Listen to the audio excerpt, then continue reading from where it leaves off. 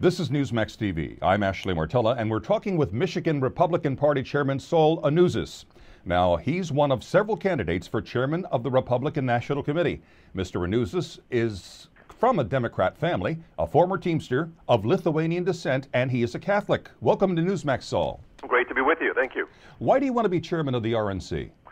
Well, I want to basically make a difference. More than anything else, I'd like to see us restore the American dream. I hate to be too philosophical, but I think that we have lost our way in this country. I think the Republican Party, more than anything, has lost its basis, and that's one of the reasons we're losing elections. The Republican Party took a bath in your home state in recent years. You lost the governor's race, some state Senate seats, state House seats, and lost control of the state House 2 years ago. And this year's presidential race was no contest, and you lost 2 coveted congressional seats. Do you think that will be a liability for you in your bid for RNC chairman? Well, I think it all actually shows exactly the kinds of fights that we have to go up against. I mean, I come from a blue state that can go red when we have candidates who actually stand on principle and run on the issues that matter. I think until our national leaders in Congress and elsewhere start standing up for conservative principles, we won't win. And it's not going to matter what we do in Michigan, Ohio, Wisconsin, Pennsylvania, or any of the other swing states until we have a party that stands for principle and candidates who actually articulate those principles and are willing to campaign on, I think, what makes America what it is today, and the American principle, the conservative principles that matter. In your opinion, what do future Republican candidates have to do to become competitive again? Well, I think number one is we have to regain the trust of the American people. We basically sold ourselves as conservatives, and we lost that trust when we voted for the bridge to nowhere, voted for increased spending, voted for higher deficits, got caught up in the Abramoff, Foley, Cunningham scandals. All those things ruined the Republican brand and ruined our ability to run as Republicans.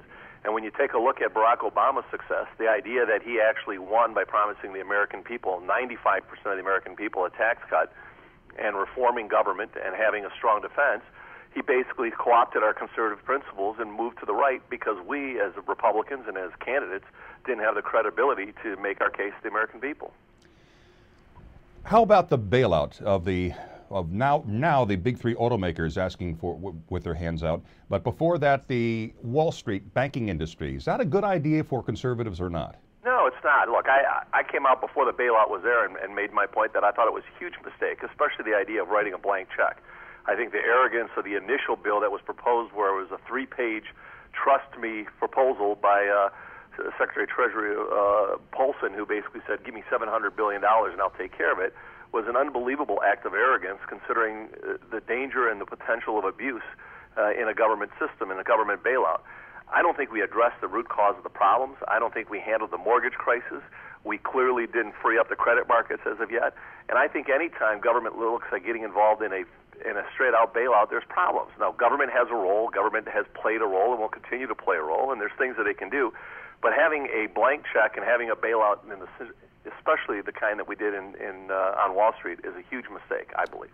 Michigan Republican Party Chairman Saul Anuzis, good luck to you, and thanks for speaking with Newsmax. Well, thank you for having me. And thank you for watching Newsmax TV.